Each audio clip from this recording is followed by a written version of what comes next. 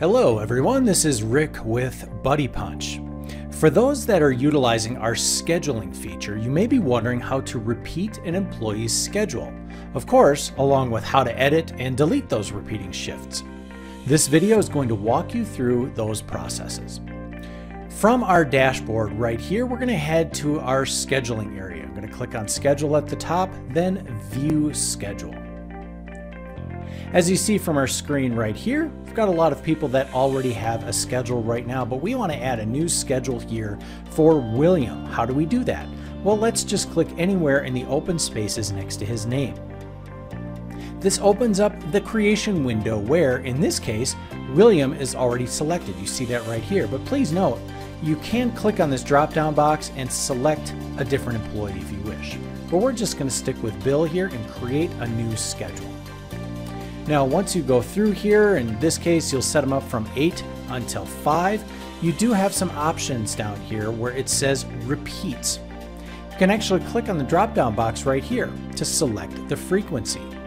Weekly, on the third Monday of the month only, every weekday, or you can click on custom where you can choose the frequency there. Or if I click on weekly right here, you can choose specific days of the week. In this example, let's do Monday, Wednesday, and Friday every week. And we'll have this schedule go out for a couple of months. Now, right below that, you can even select the location or department code that he needs to work in, or both if that applies. And of course, I can also put a note right here in the schedule at the bottom. When I'm done, I simply click down here, Add Shift, and you will see them appear here in white. This is telling you that they are not published yet. To do that, simply head up here to the upper right corner. We're going to click on Publish, where it gives me an option here. I can notify William by email of his new schedule, push notification, both, or neither. In this case, let's go ahead and publish with no notifications. And when we do, you will see that it turns from white to blue, telling you that it is all set. But oh no, I goofed that up because he actually asked for Tuesdays and Thursdays, not Monday, Wednesday, and Friday. So I need to edit this one. So how can we do this? Let's start by clicking on any one that William is scheduled for. Now when I do this, you will see that I can edit some of the information here. But notice right here, if I hover over this little question mark next to the repeats every week series, it tells you that if you need to edit the series, it needs to be deleted and re-added as a brand new repeating series.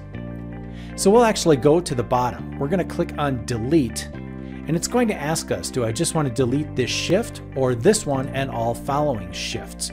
Well, that's what we're going to do here today. We're going to delete it and re-enter a new one. So we click Delete, and just like that, Bill's schedule is clear.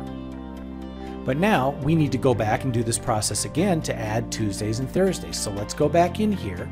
We select weekly and we will do Tuesdays and Thursdays. We will click Add Shift.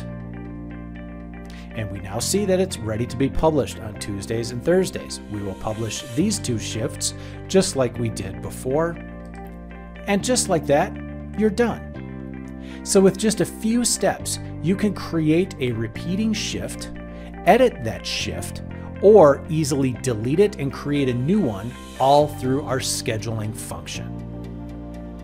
And that's all for this video on adding, editing, and deleting a repeating shift. Thanks very much for joining us, and have a great day.